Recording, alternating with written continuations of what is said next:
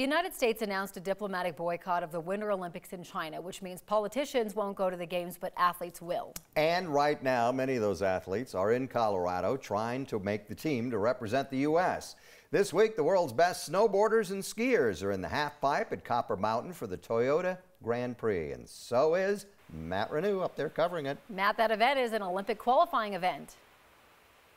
It is, Corey and Gary, and good morning, and that makes it a big prize for the top snowboarders and free skiers looking to punch their ticket to the Olympics. The Toyota Grand Prix runs all week with some of the biggest names in sports like Shaun White right here at Copper Mountain. 1, 2, 3. Thank you. Awesome. Good luck.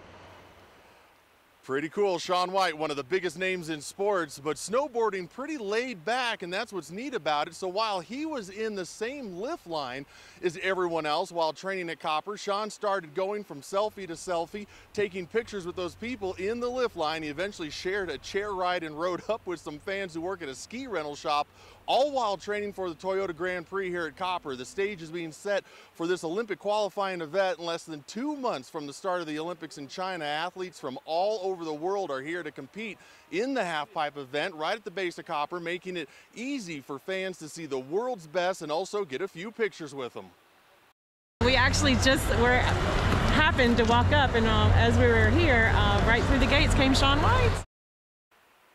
How cool is that for Erin and her husband on vacation at Copper from South Carolina? Got that picture before heading on out. The Toyota Grand Prix runs all week. They'll train in the halfpipe today, and then free skiers and snowboarders will have qualifying events and then final rounds on Friday and Saturday. The week after that, Corey and Gary, the Dew Tour comes to Copper Mountain. That will bring slopestyle athletes as well to Copper. And you know, as far as Shaun White goes, guys, in that line, I haven't seen a commotion like that since you guys came up and were in the lift line. Look at this. I got some of my selfies too. Nice. There's Gary. Boy, that was a good moment. And then Corey, look at that. Oh, do nice you remember hat, that day? It's very Danielle Grant. I will take it. I love it. Good hat. That is a great hat.